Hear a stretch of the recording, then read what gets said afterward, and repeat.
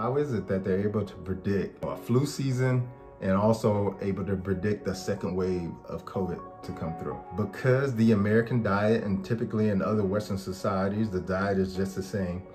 We eat a lot of carbohydrates, we eat a lot of sweets, we eat a lot of those things that deplete our immune system. We're typically going to get sick during those months.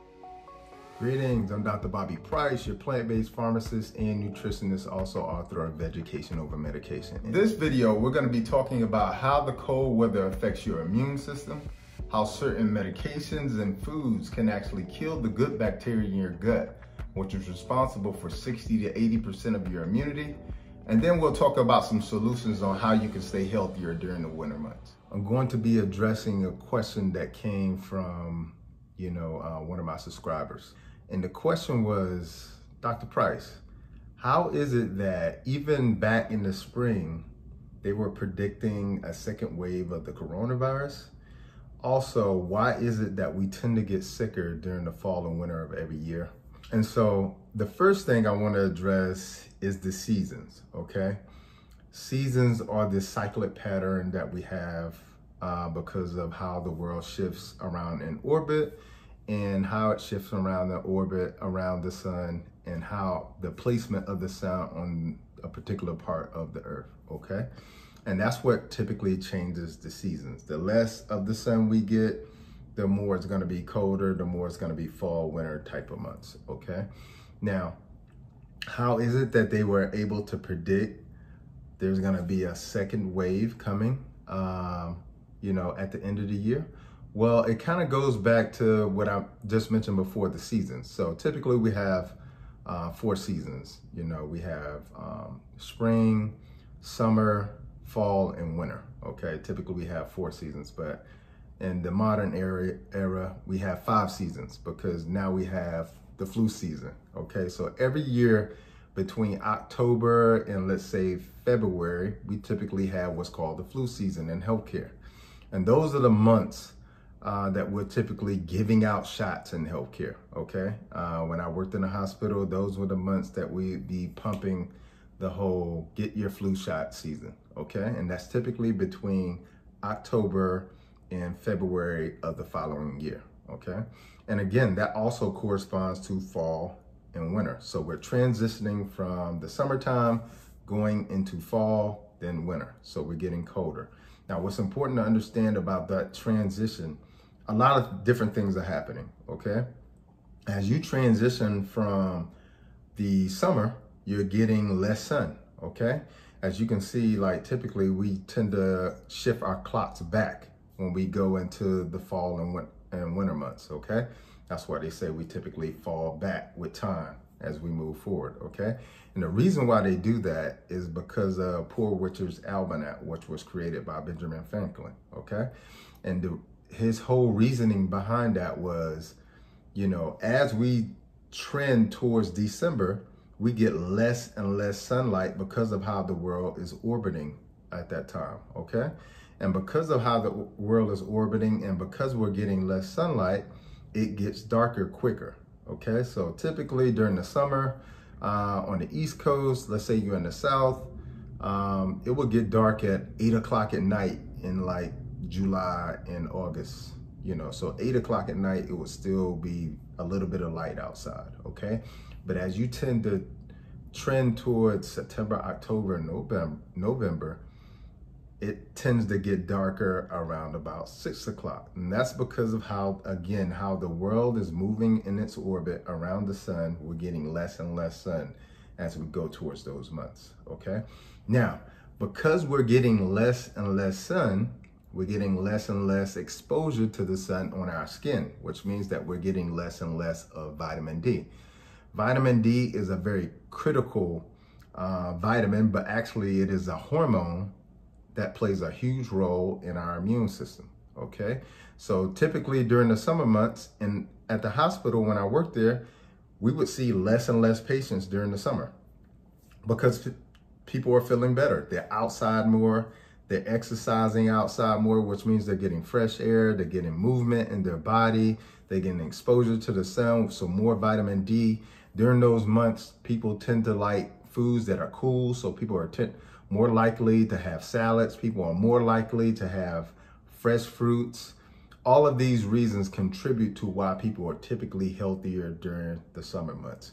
Now, as we trend towards the fall and winter months, it starts to get cooler and cooler outside. And as a result, mentally, we start to look for foods that are more warming. And we stop consuming the foods that are cooling foods like fruits, vegetables, raw foods, cold beverages, things of that nature. Okay, so we're trending away from the healthier things like fruits that have a lot of antioxidants and other things in them that are very important for our immune system. Okay, also as we trend towards the fall months, tradition takes place. Okay, and the traditions go in the form of October, we have Halloween. So during the Halloween months, what are we typically eating? A lot of candy. So we're eating a lot of sugar.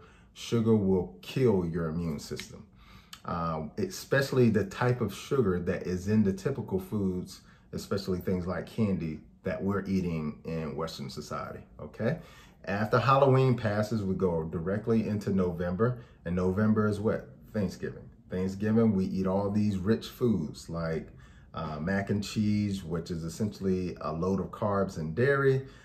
So you're getting mucus and a lot of sugar in your body. You're eating stuffing, you're eating a lot of meat, you're eating a lot of pies, cakes, cookies, you name it. All of these things contribute to a lot of sugar in our bodies. And you don't just eat one plate, you're eating multiple plates. You're eating so much that it makes you go to sleep. Like it makes your body just shut down, make you go to sleep so it can say, let me get rid of all this food you put in me. So we trend out of that month and we're keeping leftovers for the next 2 weeks until December. And then when we get into December, we have our holiday parties that we're gonna go to. So you go into holiday parties at work and friends' house for another 2 weeks, and then you get to Christmas and then boom, you're having another party with the family where you're eating the same rich foods typically that you would eat during Thanksgiving. You fall out of Thanksgiving, you trend forward, you go to the new year, and guess what you're doing then? You're drinking a lot of alcohol.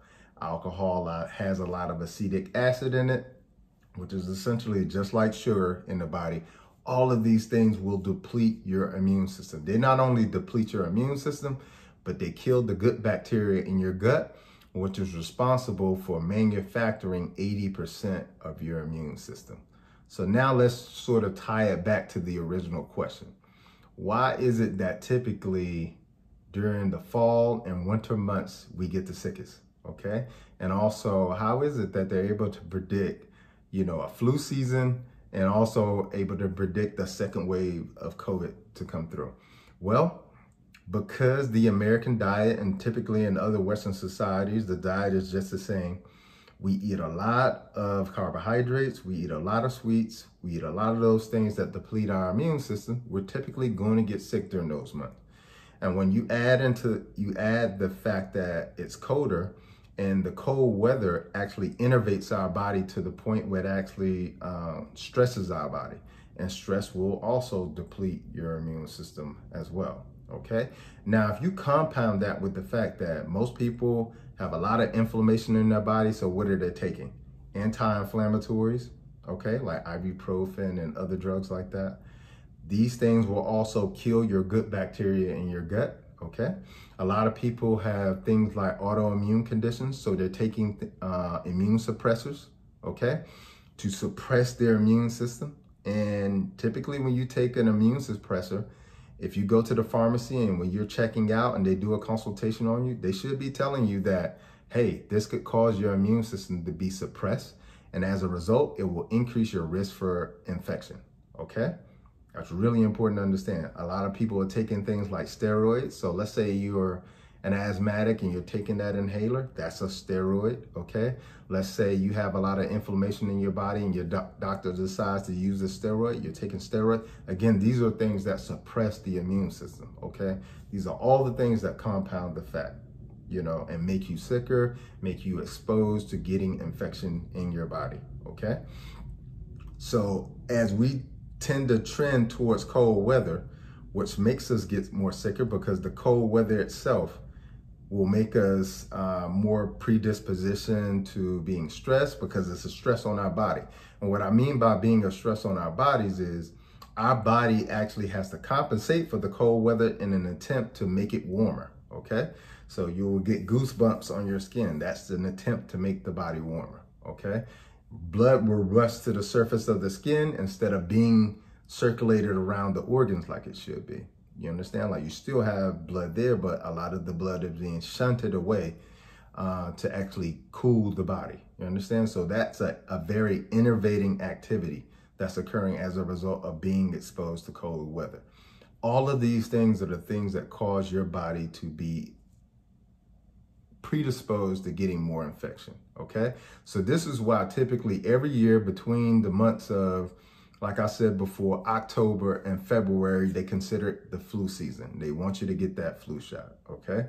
And that's why they're calling for you to get that flu shot. It has absolutely nothing to do with the fact that the flu is prevalent during that time. That has nothing to do with it.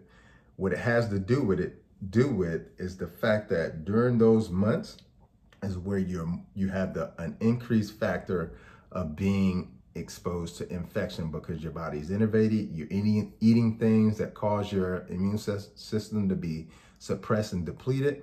You're also taking medication and OTC medications that suppress your immune system. The winter months themselves are actually causing your immune system to be suppressed. And then you complicate that with the fact of New Year's, where people are drinking more, not only during New Year's, but during the holiday season in and of itself. So you can see how tradition also contributes to that season, okay? And this is why they also say that, hey, there's probably going to be a second wave during this flu season between October and February. Now, what you can do is go on the CDC's website, okay? Go on the website, and you can look at the statistics for last year. And what you'll see is between October of last year and February of this year, so October of 2019 and February of 2020, they estimated that between 30 and 60,000 people died of the flu. I'm not talking about corona. I'm saying between 30 and 60,000 people between October and February died of the flu, okay? Now, you have to also consider that that number may be grossly underestimated because we don't do the kind of testing with the flu that we do with corona. Like, if we did the kind of testing with the flu that we did with corona, those numbers will probably be grossly inflated. You understand? So the take-home advice that I want to give you guys that is really important to understand, especially as we're transitioning now from fall into winter, is that you have to be very careful about carrying on traditions during this time, because eating all of those foods, all that meat, dairy, processed carbohydrates in the form of pies, cookies, cakes, pastas, breads, cereals, and the list goes on. All of these things will turn into sugar in the body, and that sugar will turn into acid in the body, which will cause the body to be innervated, or the energy of the body to be depleted, which will also deplete your immune system. And that's the really important take-home point. So as you're transitioning into the holidays, make sure you're making healthier choices. Okay, that's gonna be the most important thing. And if people are out there wondering like, hey, so is it okay to have fruits as a replacement for my sugar? Absolutely, because the difference between the type of sugars that you're gonna find in refined carbohydrates, cookies, cakes, pies, pastas, breads, pizzas, things of that nature, there's a huge difference between that type of sugar and the sugar that you will find in something that is natural, okay? The sugar that you will find in fruits is the type of sugar that our bodies will recognize, digest, absorb, and utilize, okay? It's not the kind of sugar that will just sit suspended in the blood. And in addition, the type of sugar that you will find in fruits also comes with fiber, okay? And fiber buffers the effect of sugar that comes with fruit, because they go hand in hand. In nature, wherever you find sugar, you're gonna find fiber locked in together, okay? Because that's nature's balance for sugar. Okay, you're not going to find that in processed carbohydrates, because processed carbohydrates pull the fiber out of the food. Okay, I hope this has been helpful. If you like the video, make sure you subscribe, make sure you comment below. Let me know what you're going to be doing different for the holidays to make sure you keep your immune system up. And also let me know what other content you want me to also speak about in the future. So until the next time, peace and blessings and Godspeed. If you're looking to reclaim your health going into the new year, make sure you go to my website, drbobbyprice.com, to learn more about a full body detox and how I can not only help you prevent disease, but also reclaim your health. And also make sure you hit the subscribe button below. That way you can learn more about holistic approaches to healing.